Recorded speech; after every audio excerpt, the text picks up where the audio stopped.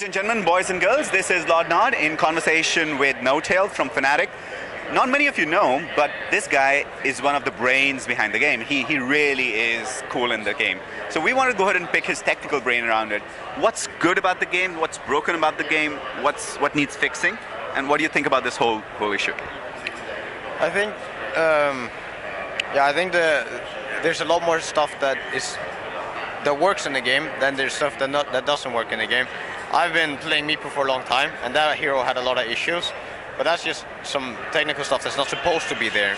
As far as how the competitive stuff goes, then there's not too much to be changed, I feel. There are some things I do feel are too powerful still, and it's been too powerful for a long time. But Dota is a game of countering, and there is not one hero, maybe aside from Wisp in the Western scene. Other than that, there's not really one strat or one hero that you would always say would win you a game, or would 100% win you a game. Dota doesn't work like that. It's so much about decision making and countering and so on that you can always make it so that you have a good chance to win. So when you get into a game and you have someone like Fly, who is your drafter, who gets into the game, how do you go ahead and say, are you a good counter picking side? What do you suggest for new guys or even intermediate guys who are sitting out there? What's a good counter picking strategy, or what's a straight picking strategy? Do you go ahead and analyze the game styles? How do you go ahead and do this entire thing? Because eventually, you can get into situations where you'll just pick the heroes you like, and that might not be like situationally correct. It's true. The whole picking something out of your comfort zone, even though it's better. But I think here at TI3 that most teams came to the conclusion that you need to pick what you're comfortable with. And that's also how people lost games when they were pulled out of the comfort zone. It's been like that in Dota for a long time. But strong teams, it's hard to pull out of comfort zones if they're comfortable with a lot of heroes. But that's a big thing about competitive Dota, is what you're comfortable with, and like that differences from what is best. What is best is not always best for you. So it's a balance, but you gotta keep evolving, and you gotta keep looking at the strats and realizing what you might have to practice or what you might have to look into taking away from them, banning, so on.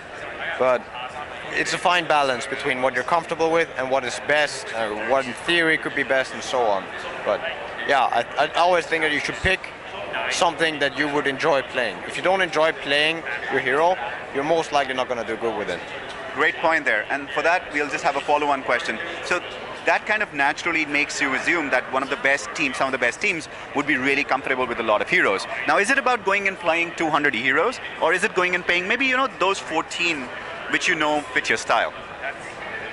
I would say the sweet spot would be maybe around 30, having a hero pool of 20 to 30, because then it's hard for them to take away. They can't take away any hero then, but it's not as simple as that either. There's a lot more smaller things into it as well. But yeah, having too few heroes will hurt you a lot more than having too many heroes, I feel. So if you're a new team, I would just experience new heroes all the time, figure out what you enjoy, sit down, figure out why the games that went good felt good, why they went good, and so on, and then look into that might be the heroes you enjoy playing. There you have it. This is the guy, this is the brain.